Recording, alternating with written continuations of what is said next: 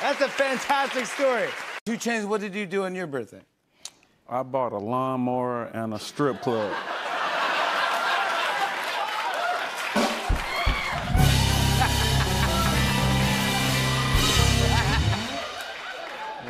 I bought a... Wait, what made you want to buy the... Let's start with the lawnmower. And then I had money, so I paid people to do everything for me like most rich people do.